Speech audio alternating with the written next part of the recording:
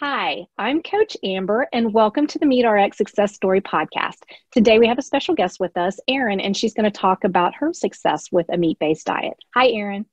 Hi. I hope you're doing well today. I am, thank you. Awesome.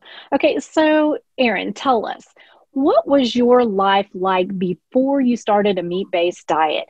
Were you having any health issues? What kind of diet were you following? Any information you want to tell us about your life prior to starting the carnivore diet? Okay, well, I have to go back pretty far. So way back in 1998, I was diagnosed with endometriosis. And so I was pretty young at the time, and the doctor's solution to that was to put me on continuous birth control pills. And that was all they offered to me for that problem. So I started at a pretty young age taking birth control continuously, and then that went on for about a decade's time. So that was kind of the first time I had any kind of a health problem, if you will. And then later, in 2009, I was diagnosed with celiac disease. So at that point, I knew I had to cut out all gluten, and that did help a lot initially, but then I kind of started running into some problems. I had a lot of brain fog, and my mood was very unstable. I felt like I was always on a roller coaster of up and down with my moods. And honestly, I just thought I was a dramatic person. I just thought that's how I was. That's normal for me. And I studied musical theater and opera and that kind of stuff. So I just thought that was part of the gig. You know, I'm dramatic. But I found out later that that wasn't the case. I also had a lot of lethargy. I felt like I couldn't get enough energy during the day, and I always needed a pick-me-up at around 3 or 4 o'clock, and usually that was sugar, you know. And I was also vegetarian for about 3 or 4 years, and I believe now that caused some issues with nutrient deficiencies and just feeling kind of blah, like I can never get enough get up and go to do things. So I had the mood swings, I had the tiredness, I had, you know, the celiac going on. I also had eczema, and not just like in an unseen place, but eczema on my face, on my hands, all sorts of places where you don't want eczema. And it would get so itchy that it would crack and bleed sometimes. And if you think about all the times you use your hands throughout the day, and even now in this corona world where we're washing them constantly, and to have like cracked, bleeding hands is just the worst, because you use them all day long, and it's like a constant reminder that something is not right in the body. So, you know, various things having to do with inflammation, the eczema being a big one. I also had massive hypoglycemia. So like I was talking before, I had that dip in the day where I needed sugar. I kind of felt like that all the time, really. So I would eat breakfast, and then an hour later, I'd be starving again. And then I'd have a snack, but then I'd be starving again. And I'm like, I'm eating oatmeal. Isn't that filling? But no. So anyway, oh, and I also had a lot of UTIs. I kept getting them again and again. And now I can put the pieces together. But at the time, it just seemed like all these random things that didn't make sense to me. I'm like, well, why do I always have this? And why am I prone to this? And then later, you know, the picture kind of came together for me.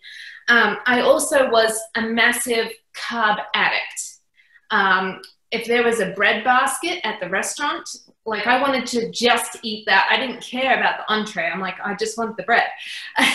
In college, I lived on bagels and cereal. And now I realize that was probably really unwise. But it was just all I wanted. I was just basically an addict. I just felt like I needed more of carbs, and I was always hungry. So I would always fill that hunger with more carbs, not realizing that my body really needed nutrients. Another thing I had was very low productivity, and you wouldn't know it because I'm efficient, so I'm able to look like I'm getting a lot of stuff done, but really now I can tell I really wasn't at my peak performance at all. So yeah, so there was that piece too.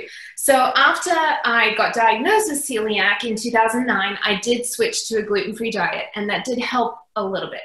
But then I got pregnant, and in 2010, I had my son. He's now 10. And he somehow through my breast milk, we found out that he was allergic to things that I was eating and then transferring to him. So he had horrible eczema all over his little body, and he would scratch in the night, and he'd wake up with blood streaming down his cheek. It was just awful. It was horrible. And so I went to the pediatrician, and she said, well, you can start, taking out gluten. I said, well, I already have that, and dairy and soy out of your diet, and see if he improves. She's like, but a lot of people will not want to do that because it's way too restrictive and hard. So you can just put him on formula. And I said, no, I am not putting him on formula. I will make any dietary restrictions that you think I need to make. So of course, I'm breastfeeding and Googling recipes without soy, without dairy, without gluten, and then I came across Paleo. And so that was a great find because I needed things and a way of eating that I could follow so I could continue breastfeeding my son, which I did, and he completely healed, and I was able to breastfeed up to 2 years, both of my kids that way. So that was a real blessing. And then of course, once I got on the Paleo bandwagon, most of my symptoms lessened. Definitely. It definitely helped, but not completely. And definitely not the mental clarity piece, definitely not the eczema piece. And I still had the UTIs, and I still had just a little bit of kind of like a mood swing at times. It was not nearly as bad as when I was on the SAD diet, but it was definitely noticeable when I switched to Paleo. So that continued for a while, and I was pretty happy doing that. And then I found out about the autoimmune Paleo diet. And I said to myself, well, I do have at least 2 autoimmune conditions that I know of. Well, 3 if you count the eczema. So I figured, well, this is worth a shot. Maybe this will finally cure everything and I'll be completely healed. So I went 6 months on very strict AIP. And once again, it helped a little bit, but it didn't completely heal me. And I was still so frustrated because that is also very restrictive.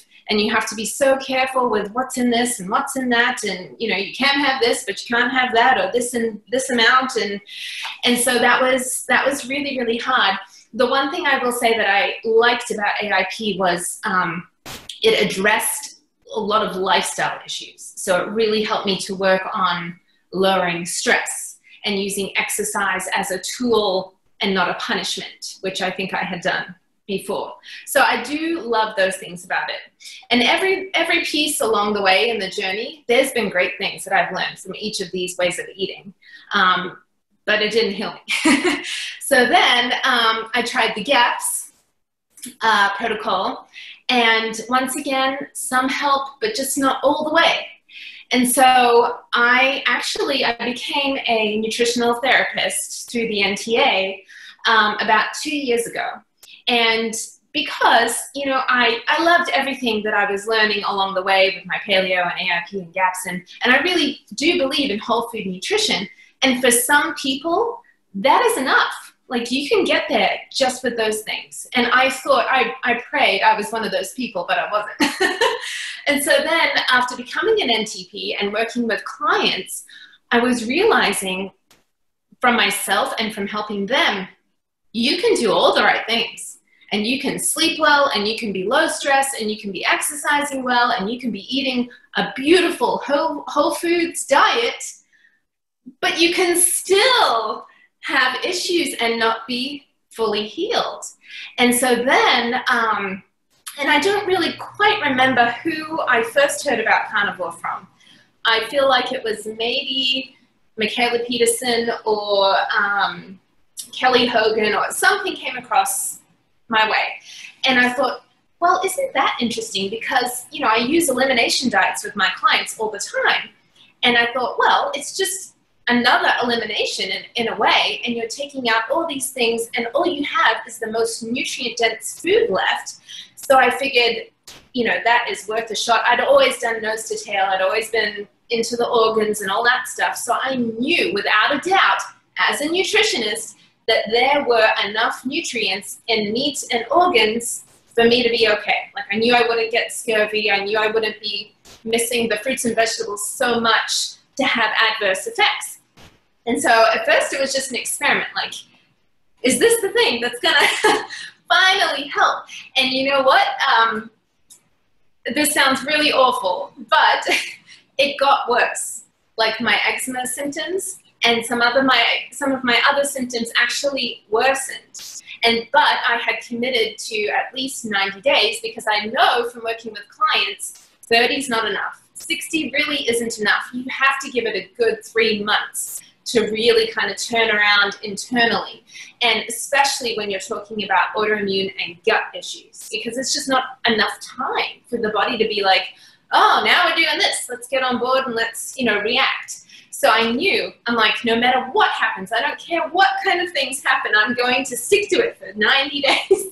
And you know, when my eczema started getting worse, I was like, oh, really? But I have to say, at around the 4-month mark, it just disappeared. It just, poof, it was gone. It completely healed. My hands are completely healed. It left my face completely. It was just, I don't know what else to say, except 4 months for me was that time where everything just seemed to click into place. And I realized my mood has never been so even. Like, it doesn't seem to matter what stress comes my way, what happens to me, what my kids do, what my husband says. I'm like, eh. And I've never, ever been like that, ever in my life. I've always been, woo, you know. And so that was such a gift. And to be so clear all the time, like, to be able to think things through and not be foggy is just, it's amazing. And then, of course, for me, you know, vainly, the eczema thing was kind of like the cherry on the top that I just really wanted to deal with. And I will say, I did have to do a bit of tweaking in the histamine area, because I realized I'm quite sensitive to histamine. So for me, doing like daily bone broth and liver was actually more of a hindrance than a help, but I had to kind of find that out along the way.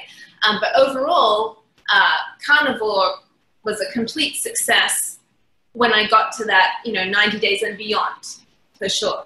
But I will say, you know, you have to be really strong mentally to stick to that and to stick to your guns, especially when everyone around you is saying, you're getting worse. Why are you on this? Are you crazy? Like, you know, you should throw in the towel like 2 months ago. Like, why are you still doing this? Why are you torturing yourself? But it was worth it. And I can now say, happily, it was so worth it. And I'm so glad that other people, you know, shared their stories and inspired me. And on those down days where I felt like I couldn't keep going, I would, you know, listen to Meat RX podcast, or I would listen to Carnivorecast, or one of those to inspire me. And so I know that it does help, and it does help keep you going when you're in those dark days. I'm sorry, I feel like I got really off track. No, you're good. No, it's perfect. That's awesome. I'm still kind of stuck on the whole thing where you were talking about to your doctor about your issues with breast milk, and they're like, oh, it's too hard for you to cut out all that, so just put them on formula. Yes. Oh my goodness. Yeah. Okay, I'm sorry. Okay. Yeah. Okay, so when you started merging into a meat-based diet, give us an idea of what you were eating. How did you implement it? How did you approach it? Did you do any intermittent fasting? Did you include, well, you had already not included dairy, but was there anything special that you did? And did you have any transitional issues? Yeah, so I would say I started with like a heavy meat keto. because I had read a lot about, well, frankly, explosive diarrhea, and I was afraid. So I thought I'd try ease in a little more, but that went really, really well. I maybe did that for just a couple weeks, and then I'm like, okay, I'm just going to ditch the plants. So, so mine consisted of, in the beginning, ground beef, steaks of all kinds.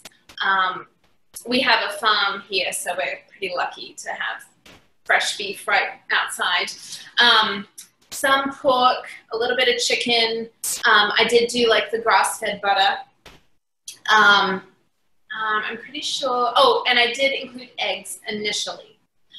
But within the first couple of weeks, I realized that eggs were giving me major issues, so I cut those out. And then I did not respond well to chicken or pork. So I just went basically just beef, salt, water, and coffee, and butter. That was my, you know, experimental 90-day kind of foods. Yeah, so that's, and then transition-wise, I felt extremely lethargic, but I was kind of prepared for that. It was kind of like, you know, the low-carb flu that they tell you to expect. So I wasn't really perturbed by that because I knew it was coming.